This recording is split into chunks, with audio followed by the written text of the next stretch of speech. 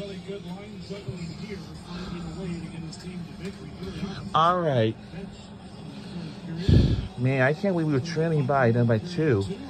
Because this is the third period. This is the last one. This is 9:34 p.m.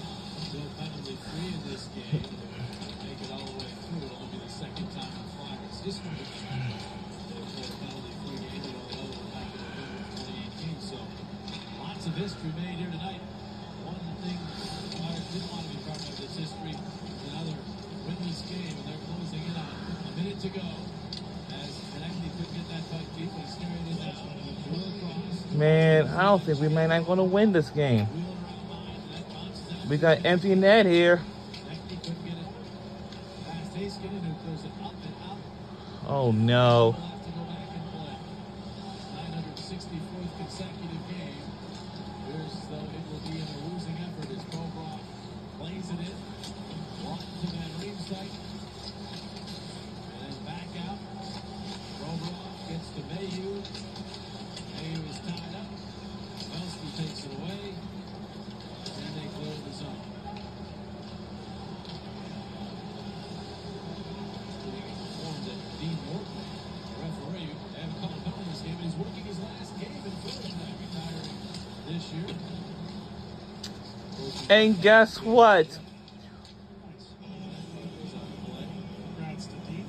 Outstanding career. Last game in Philly, a lot of places, no penalties. How weird is that? Yeah, he's got different. I don't know. This is the Keith Yandel looks to make history tomorrow night. Made some history tonight. Tying Doug Jarvis for the consecutive games played record, national record, 964 consecutive games. yeah. This game is already come to the end. Got the puck here. It comes back to the point. Shot Sanheim deflects away. And we do not have enough. Oh no, that's it.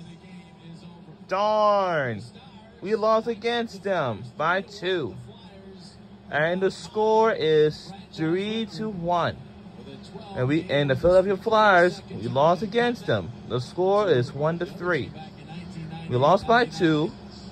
They'll need a win tomorrow night to avoid making history, becoming the only team to go 13 in a row. And that's a really difficult challenge. Wow, man. But you're playing on the road. At least we tried our best to win this. Man, we done.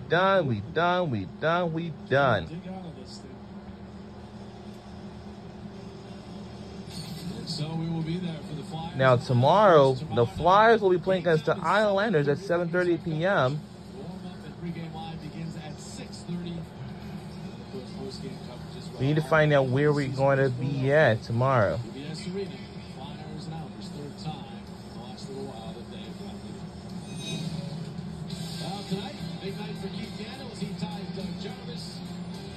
As it turns out, a big night for the Stars as they break a late tie. Move on to a 3-1 for the entire crew, as well as my broadcast partner, Keith Jones. I'm Jim Jackson. Good night, everybody. Stay tuned. Up next, Darren Hatcher, now more Danny with Flyers post-game live.